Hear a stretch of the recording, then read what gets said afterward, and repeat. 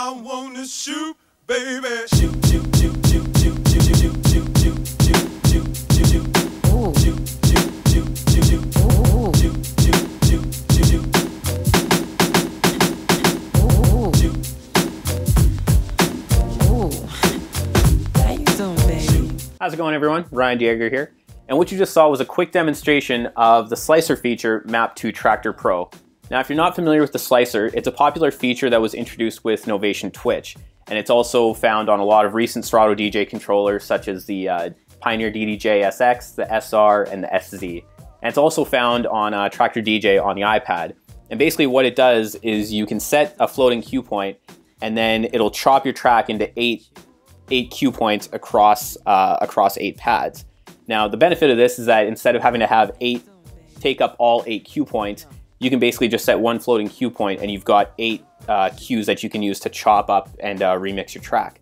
So we're gonna actually show you how to map this today using Machine and using Traktor Pro. So let's get into it. So before we actually get into how to map it here, I'm just gonna walk through it again a little slower just so you can actually understand what's happening on the controller and in the software. So I've got my same track loaded up here. And if I set a floating cue point by pressing in, I'll let the track play through once just so you can hear how it sounds normally. Ooh. How you doing, baby? So it's played through 8 beats there. And now with this floating cue point set, it's gonna chop the track into 8 beats across the pads here. So if I press play,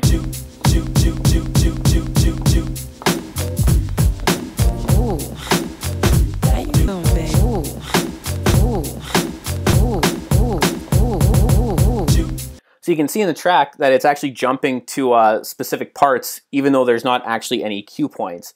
So if you can imagine, from where you set your in point, there's basically going to be almost like 8 invisible cue points that are sliced ahead of that floating cue point. So now let's actually get into how you can map this. So what you're going to need to do is actually download a mapping that's available in the article. And the reason for this is that in this mapping, it contains a command that isn't actually in the later versions of Traktor. However, once it's imported, it will still actually work. So once you've downloaded the mapping, what you'll need to do is go to your preferences and go to your controller manager, click add, import TSI, go to import other, and then locate the mapping that you downloaded. And it's going to be called slicer mapping.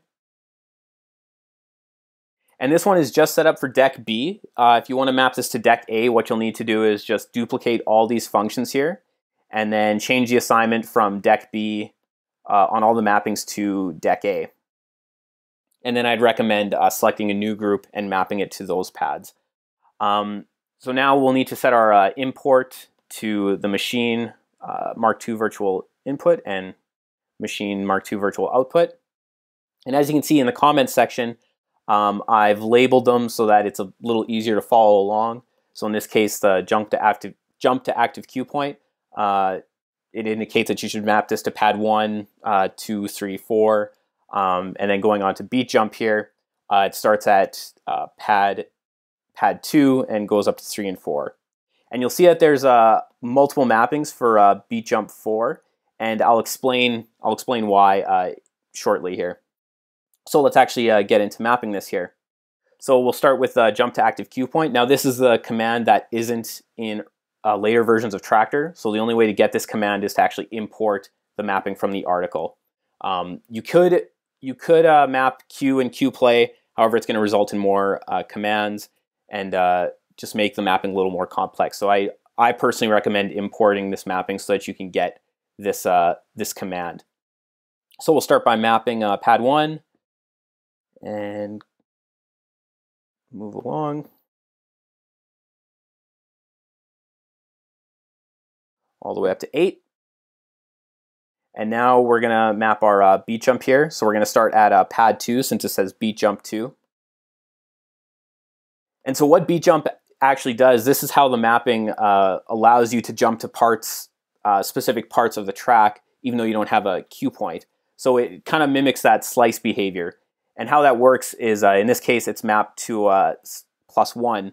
So what's happening here is that these two pads are triggering you've got both these commands mapped to the same pad.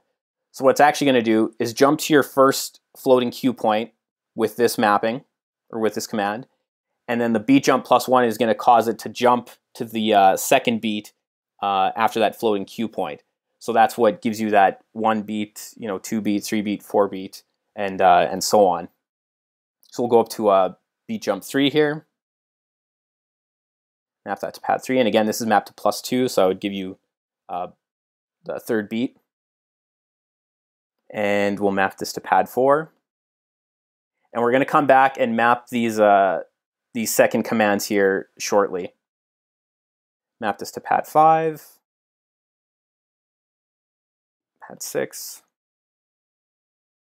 pad 7, and pad 8. Now, why didn't I map these other ones?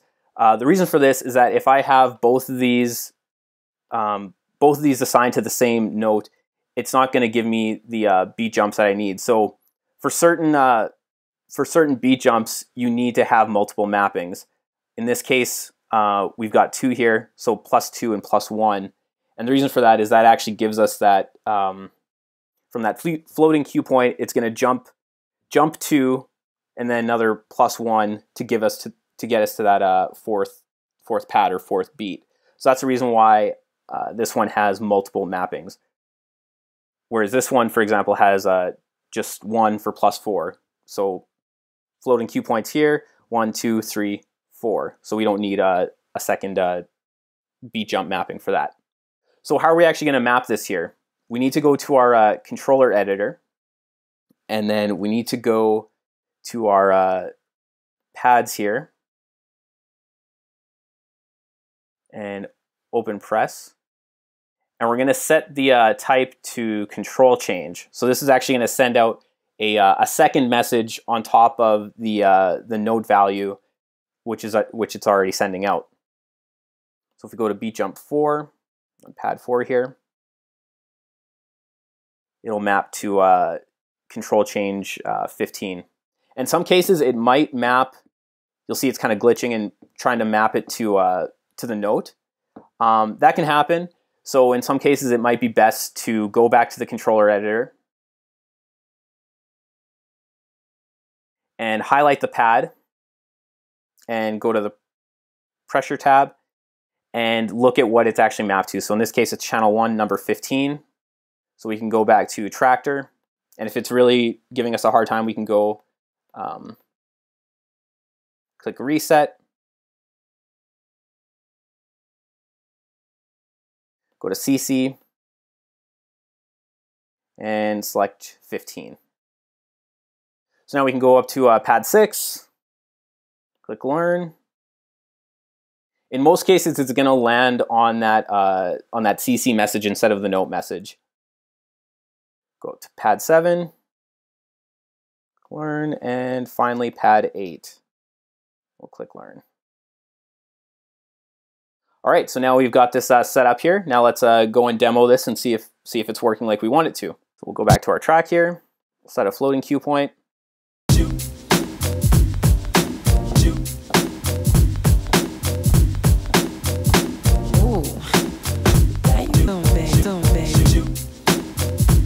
All right, so it looks like it's working. One thing to note is that pad 8 usually it's hit or miss. Sometimes it works, but for the most part, the other pads will land where they're supposed to. Now, there's one command that I forgot to include, which is the cue command. And what this command will allow you to do is will allow you to play your chops while the track is stopped to give you a bit more creative freedom. So how to add that is we're going to go to Add In, go to Deck Common, and go to Cue. Then we need to set our device target to Deck B.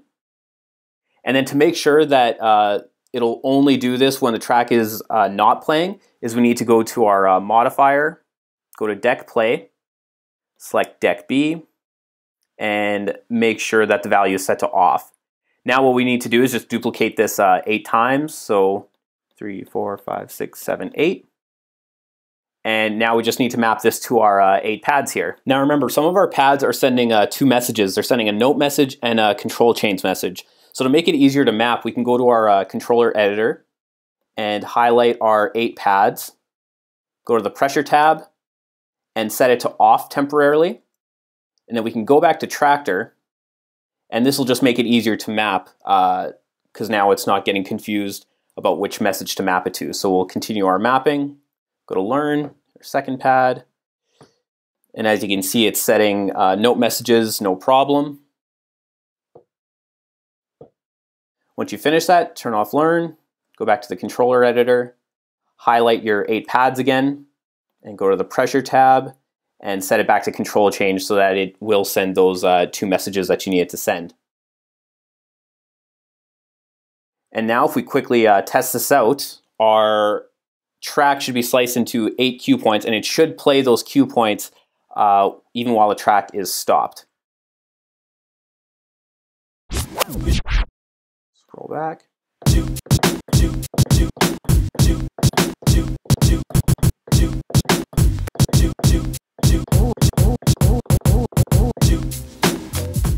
Alright, so I hope you guys enjoyed today's tutorial on how to create your own slicer mapping using Machine and Traktor Pro. Now it's likely that this feature is going to be implemented into a new version of Traktor now that it's already been implemented into Traktor DJ, but it's still good practice to create your own mappings and to get familiar with Traktor's controller manager so that you can learn how to make your own mappings that are unique to your setup.